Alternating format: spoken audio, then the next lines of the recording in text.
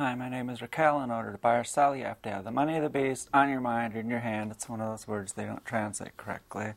It's in this apocalypse. And I have a book that I'm going to talk about by Elaine Pagels. And she mentions this mark of the beast in there. Let's see. I think I got the wrong one here. Oh, there we go. Okay, there it is. The charagma. And it's in the Apocalypse. And the unabridged Greek-English lexicon shows you that the charagma means the impress on the coin or stamp money coin. But this Elaine Pagels, I met her a couple times, one like a long time ago up at ASU, and then she was speaking at the U of A, and she's speaking this Monday. But when she was at the U of A, I handed her one of these little pamphlets that I wrote, and I mentioned how they mistranslated the charagma in there. Let's see if we can zoom in. And so Elaine, I just got this book to try to find out if she mentioned anything in here that I've wrote about. And well, first of all, I say that the Book of Revelations was plagiarized, because like at the very beginning and end of the book, they have they only mention like Jesus at the very beginning and end, and then the mark of the beast is 666, and if you transliterate that into Hebrew letters where A equals 1 and B equals 2, then it spells Nero Caesar. And Caesar lived around 66 A.D., which is when the Jews revolted against Rome and started coining their own money. And so Elaine Pagels mentions this in her book here, and says that she mentioned the Essenes too, and the Essenes they didn't carry any money with them. And when Jesus sent his disciples out, he told his disciples to not carry any money either. So that she mentions the Essenes. They sought to separate financially as well, or to limit their financial dealings. And then I underlined all this part here. Require that everyone buys or sells with the mark of the beast. Let's see, how does that come into that context here? The beast from land, trying to force everyone to buy or sell with the mark of the beast, that is, the name of the beast or the number of his name. We do not know exactly what John had in mind. This mark may have been an imperial stamp required on official documents, or perhaps a tattoo. I don't know why she mentions that, because there's a different word in Greek for tattoo on the body, authorizing people to engage in business or participate in trade guilds that required members to pour libations to the gods or to offer grain to their statues. John might also have had in mind the images and names of Roman emperors and gods stamped on coins, which he and other Jews bitterly resented. Some refused to handle or touch such coins, insisting that even looking at such demonic images implicated one in idolatry. John apparently wants God's holy ones to boycott economic contact with Rome altogether, since he warns that anyone who receives the mark of the beast, whether this means accepting an imperial stamp, joining a trade guild, or even handling Roman money. And then she quotes from here. But there she mentions joining a trade guild. I mean, I think she how could anybody think that? You know, it's obviously, she didn't mention how they mistranslated the word charagma, but if there's other things on the internet. I tried to get the Wikipedia to mention that the Greek word for the mark actually means money, because charagma means money, like I showed you on the chart there. The Greek-English lexicon tells you that it means stamp money coin. So anyway, I guess it would be too big of a revelation to let everybody know what the mark of the beast is. And there's so many famous people that have believed in eliminating money. I've written The Gospel of Eliminating Money, and if you go to my website, you can see all these things. In fact, I made a little collage about it here. It's see who believes my report, and that this is, I wrote this in 1985. There it is, and I just photocopied from books at the university library, and I reduced it. They have a little calculator you can get, and looks like a slide rule, a circular slide rule, and you can proportionately reduce everything to fit in here. So I did all that by hand and cut it out with an X-Acto knife and put it on there. And then I had this part about the mark of the beast on the top, and I quoted Liddell Scott there. And Reagan is devil, and I explained that if you look up the etymology for the word devil, it means to slander. And Reagan was a liar. He's a slanderer. He said Gaddafi was doing bad things and bombed him. And I'm really upset because Gaddafi is one of those people that believed in eliminating money. He wrote the Green Book, and I think it was 1977. And I made a little paper about that right after Reagan bombed Gaddafi. He killed his little daughter, adopted daughter. Oh gosh, where is that? It's on my website. It's the Satan thing. And I compared the who is that guy now? Oh, Friedrich Engels and Muammar Gaddafi practically say the same thing about when money becomes superfluous, when there's an abundance. You see, modern machinery was supposed to make things easy for us. See, I'm trying to make this thing go out, and that's what they're talking about here. This was written like, the industrial age, and they thought machinery would make work unnecessary. Back then, it took 20 mule teams to bring water across the desert, and it took, stagecoaches with horses. But now we have cars and airplanes and computers and just about everything to make life really easy. And it used to take a real long time to harvest corn, and most of the corn is fed to cows and pigs. But like in Mexico, they make those tortillas out of this. So you can live on corn and soybeans, and they've sold them all to like cows and pigs. It's like there would be plenty of food around. It's corn and soy. You can make a lot of things out of soy, but for like a year I lived on nothing but corn and soybeans as an experiment, and I put like a little pinch of salt, and I had a grinder, and I'd grind it up and put it in there.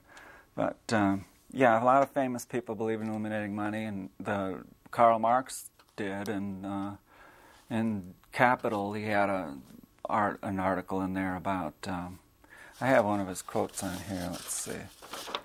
He's, Shakespeare, and like when they talk about killing all the lawyers, and the whole context is that when I am king, as king I will be, there shall be no money. And that's what Jack Cade said to the butcher in Henry the Sixth, I believe.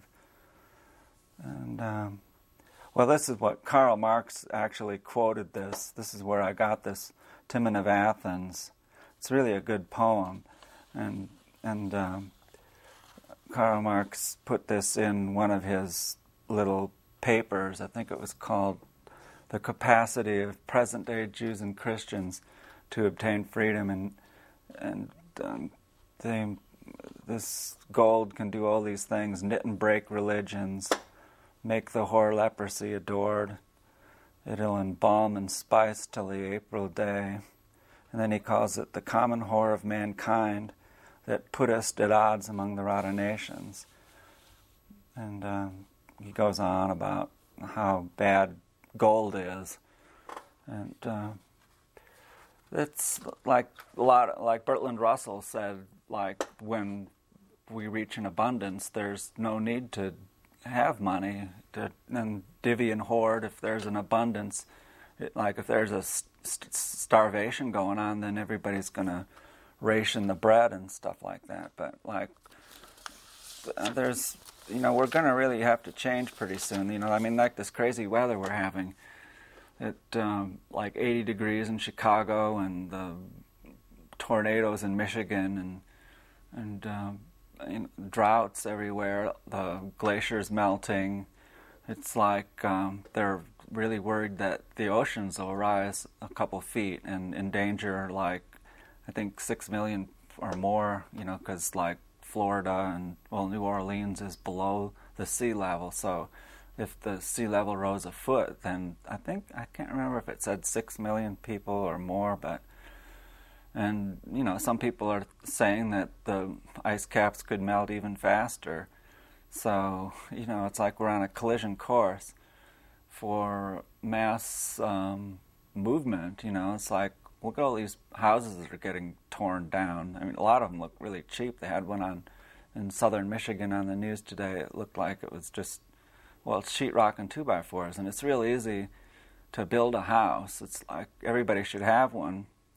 But like the biggest slave system we have is this mortgages and insurance companies and all these things that make you a slave, and like they don't have to be that way. It's like if we had standardized parts for cars and made the cars more durable so that a 5-mile-an-hour crash wouldn't ruin it, then if we could have more cars that are more economical, and everybody wants one, so then they're the biggest source of pollution, and also like the shortage of gas and oil, like we're running out, and we can't keep up all this consumption. So there's so many aspects that kind of foretell doom.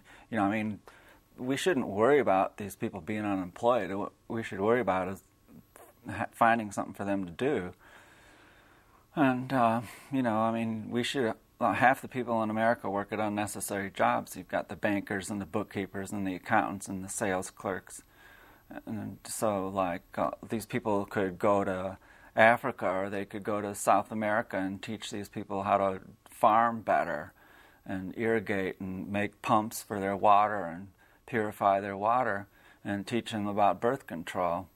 But, we've got so many crazy people, like if these Republicans and Rick Santorum, and it's like so crazy, this world. Of course, like they don't, the elite plutocrats are afraid of democracy. So they killed Kennedy, because Kennedy was aware of this. There's a speech that he did before the newspaper guild or something like that, and Kennedy was talking about secrets of and things like that. I can't remember what exactly he said, but like, he was aware of the problems that are going to happen. So was Jimmy Carter. Jimmy Carter gave the May Lies speech, and then like he didn't get elected after that. He told the truth that we're running out of oil back in the 70s. And a lot of people have known, like, the whole real problem is this geometric world population growth. And let's see, here it is. It just keeps doubling over, it gets even faster. Pretty soon we're going to have 9 billion people. Here's the United States population, and the way it would be if we didn't have any immigrants, it would be this pink line here. But, the United States could be on that trajectory. But I think most of these Mexicans would like to stay down there, We're living in Babylon, and, down in Mexico they have nice farms, ranches, and it's very nice. I like the lifestyle down there, and they've got a lot of psychedelic mushrooms and things like that. So, and in fact, I think I've heard they've legalized possession of small amounts of drugs, like even LSD. But you can see this is the way it's shot up. In 1776, there was less than 1 billion people.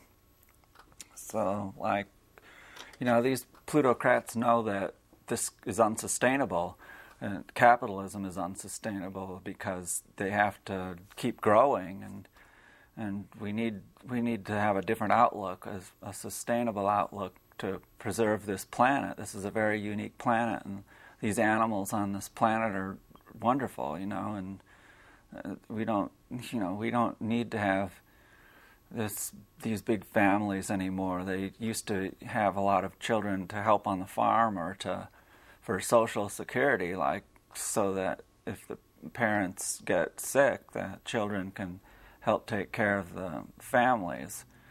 But the problem also is these irrational religions, and Jesus Christ was the Logos, or the logic of God. That's another one of those words they don't translate correctly. I kind of wonder if Elaine Pagels mentions the Logos in her book. I'll look in the index while you look at this. Like the etymology of logic. These are etymologies here. It means logos, and it rarely means word. Well, let's see. I've read pretty much a lot of this book, and she also mentions a lot about Paul. I think that Paul was one of the major problems. Like, there was, back when this book was written, John and Paul were kind of at odds with each other, and they were both trying to sway the populace with their various interpretations of Jesus' message. But I think, John nailed it right away. He showed that the money is the mark of the beast, and like Jesus told his disciples to go forth without money, the Buddha told his disciples, and so did that guy St. Francis of Assisi. St. Francis despised money and thought it was a curse. Well, no, there isn't any, but no logos in Elaine Pagels' book. But she does, she gives a good history. I didn't realize that, I've always thought that Paul was antichrist because the things that he says aren't very logical. And if it's not of God, it doesn't make sense. And then it's not of God, and it's of the devil. So, this whole church has been perverted by St. Paul with his stupid confess with your mouth that Jesus is risen from the dead and you'll be saved, which is, of course, a big lie, because that's not going to save you from the catastrophe that will happen because of our karma. It's like this greed on Wall Street. There was a guy who just wrote a op-ed in the New York Times. He worked at Goldman Sachs, and he said that the ethics there was to screw the customer or rip them off. The rip-off factor. I forgot what he called it. There was a word for it that the Goldman Sachs employees used. And then there was another company that was in the paper that did the same thing. Basically, was they thought of their customers as muppets or as sheep to fleece. And so, the people who make the rules, the government makes the rules, but it doesn't have to be this way. And the sheep are just, they're sheeple, and that's what they are. They're not aware of what's going on here. Like with this 9/11 thing, there's when I first heard about it, I couldn't believe the building would come straight down like that. And so I was, skeptical of it. You can see there was a big explosion, and this metal was ejected laterally at 600 feet at 50 miles an hour. And it was all pulverized, all that concrete and everything. There was a special kind of bomb inside there or something. A lot of the first responders said they heard bang, bang, bang, like there was an explosion. And so there's a lot of good videos on the internet about this 9/11 thing. kind of like the Kennedy assassination of my generation. It was a big shock, you know. When I first found out about the Kennedy assassination, the CIA killed JFK, and there was a lot of reasons for it. Like Robert Kennedy was he was the Attorney General under John Kennedy, and so like he was cracking down on these acquisitions and mergers of these big companies, and you know, like antitrust and stuff like that. And so like after Kennedy was killed, they started having what they called conglomerates, like Procter and Gamble or Philip Morris or R.J. Reynolds. They'd buy up other companies. I think R.J. Reynolds once owned Pepsi and Kentucky Fried Chicken, and so it was kind of like a monopoly on food. And so now we've got these funny money scams, and they looted this country, and the plutocrats have places to escape to when things get really bad. They have jets and yachts and 1,000-acre ranches. They're saying that Bush Sr. bought 100,000 acres in Paraguay, which would be a very good place to go when things get bad. I think Australia and New Zealand would be pretty good places. I mean, Australia, if they could get like solar energy down there, they'd be doing pretty good. I think they have coal and stuff like that, but I think they could be pretty self-sufficient. However, you know, there's those hordes in Indonesia and all these other places.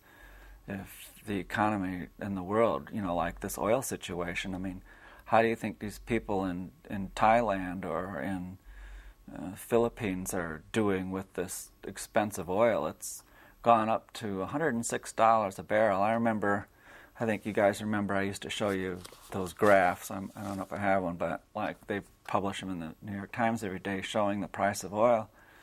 And for a while it was going up, and I was showing you, oh, you know, this is it, and it's going to hit the fan, you know, but it didn't. You know, we had this recession, and that caused us to not use as much oil. But we're never going to get out of this recession if the oil is expensive. And even if Obama opens up like the reserve, it'll only lower the price like 3 cents. So, you know, we're so dependent on these cars. It's not like in Europe they have good transportation, and you get around this, like New York City too. And you know, you don't need to drive, but a lot of people out west here where we live have to drive pretty far to get to work and things like that, and it takes more money out of their budgets. You know, I'm in the real estate business, and it's really tanked. I used to be able to sell lots real easy, and now it's getting much harder, and I'm letting things go for basically what I paid for them, just to get rid of them. My grandfather warned me of this. He said, you know, during the Depression, people had land and they couldn't pay the taxes, so they lost it. It's just, it's kind of ironic because I got these lots because the people didn't pay their taxes, and now I'm going to end up losing some. Some of these speculations. It's like I thought that, you know, like I played the game fair, and it is a game. Money is a game. So you just, you know, play the game, and it's a beast, and it's Babylon. But, you know, what else can you do? You can, if you're smart, you can get out and go somewhere and not have to worry about it. But if we're going to be stuck here, we better figure it out. You know, we could live a much better life, but the rules are made by these plutocrats who want everybody to be a slave. You know, like before they had unions, they made you work 6 days a week, and if you got caught drinking and things like that. Now they want to pry into women's birth control pills in Arizona. There's a bill about this. You'll probably read about it in the paper tomorrow. But anyway, my name is Raquel. In order to buy or sell, you have to have the money of the beast on your mind or in your hand. Bye.